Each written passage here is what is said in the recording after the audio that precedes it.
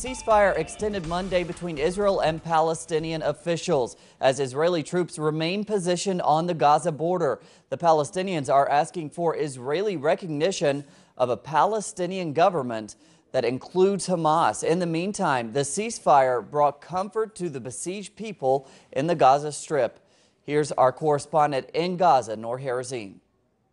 An announcement of a new 5-day ceasefire brought comfort to the residents of the Gaza Strip. Despite the truce's shaky start with several Israeli air raids on northern and eastern Gaza, the Palestinian militants are holding fire, giving the chance for Palestinian political officials to negotiate on a long-term truce.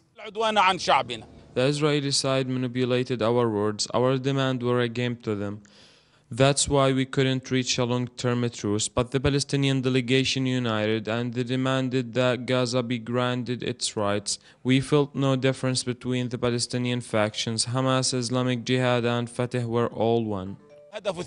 Meanwhile, life returned to the coastal enclave's streets, with the Palestinian people managing to go grocery shopping, trying to stock up on as much food supplies as they can, fearing that their life will be dominated by truces and ceasefires. The Palestinians managed to cooperate during hard times ships over the past years, like the lack of fuel, 16 hours of electricity cut per day, and the siege. Now we fear that this operation will go on, and it will become part of daily life for us, with the truces every now and then.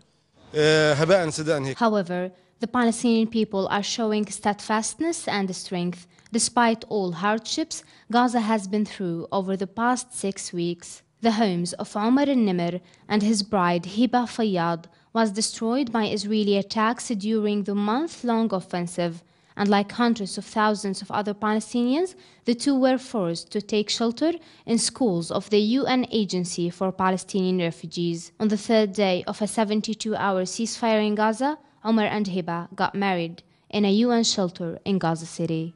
Regardless of all the pain and suffering the Palestinian people went through, they insist to create happiness and hope. Noor Harazin, Telesu TV, Gaza. And thanks again to Noor.